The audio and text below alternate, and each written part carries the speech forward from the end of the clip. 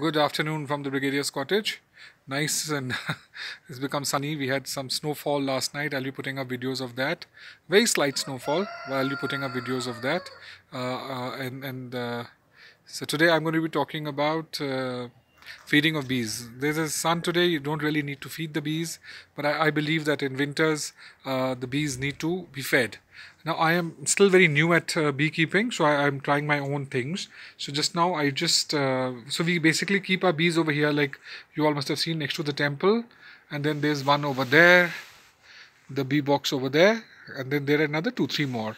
So today I'm trying something. I've given them bhura, which is jaggery sugar, and I've coated that with a little bit of honey, and this is how they all come out to eat. So just want to share with you how they all eating. They're all collecting there. This is very interesting. They all come and they pick up the food. Now, bees, like all other insects and birds and animals, also need food all the time to eat. So we need to feed them during winters because there's no plants. It's very cold. It's been pouring since last night. Oh, that I must tell you, the kind of thunder we had, bloody scary it was. So this is how we typically do it. And then we'll just take some sugar. Bhura is, I think, jaggery sugar. And you add a little bit of honey to that, and then you just feed them like this. So this is the thing that was kept on top.